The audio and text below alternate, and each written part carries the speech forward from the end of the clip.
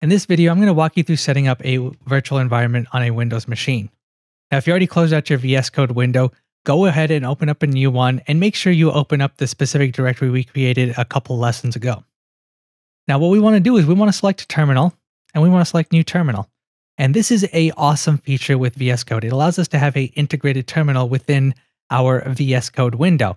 And this terminal is fundamentally no different than a regular terminal within Windows. It's just built into VS Code so that we don't have to keep flipping between different windows.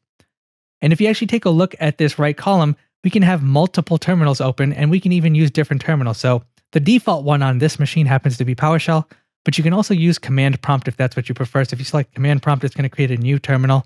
And you can see that this is a traditional command prompt. So I'm going to use this one because that's the one I normally use. However, if you're more comfortable with PowerShell, feel free to use that. Now, the command to actually create a virtual environment within Windows is py-3-m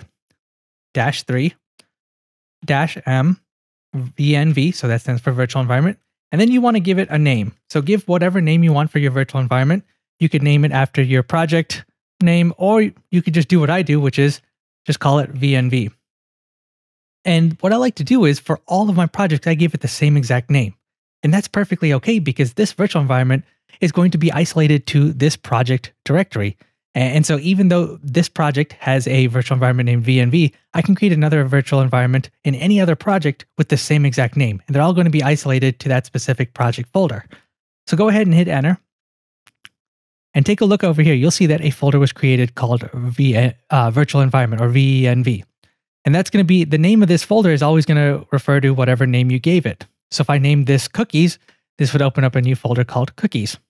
And if you want, you can take a look at what's in here. And if you go under scripts specifically, you'll notice that we've got our Python executable. So this is going to act as our new interpreter. And so what we want to do is right now we are using our global interpreter and we want to change that. We don't want to use the global one. We want to use the specific one in our virtual environment. And that way we can install packages that are exclusive to just this specific virtual environment. And so to do that, go ahead and select View once again. And we want to go to Command Palette. And then search for Python Select Interpreter, as usual. And then you'll see the one we're currently using, but we want to pass in our newest one. So select Enter Interpreter Path. And then we want to give it the path to our interpreter, which is the path from the root of our project directory to this python.exe file. So we're going to say dot, which is our current folder. So this is going to be the fast API folder. And then within here, we want to go into scripts.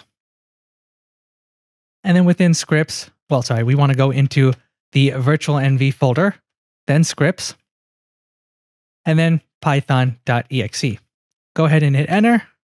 And then if you look down here, you'll see that this gets updated. So now we're still using 3.9.6, but we're using our virtual environment. And so that's all we need to do. And it should remember this every time we open up our project. However, double check every time you open up just to make sure you're using that. If it's for some reason moved back to the default one, just do the same process. Now, the second thing that we need to do is we need to make sure our terminal is also using the virtual environment. And so what we want to do that is just type in the path to this specific activate.bat file. So this is going to activate that virtual environment within our command line as well. So I'm going to say virtual env, and then we want to pass in our scripts folder, and then activate.bat. Hit enter, and then notice what's changed, right? So when you're using a virtual environment, right, you're going to see the name of the virtual environment to the side of it.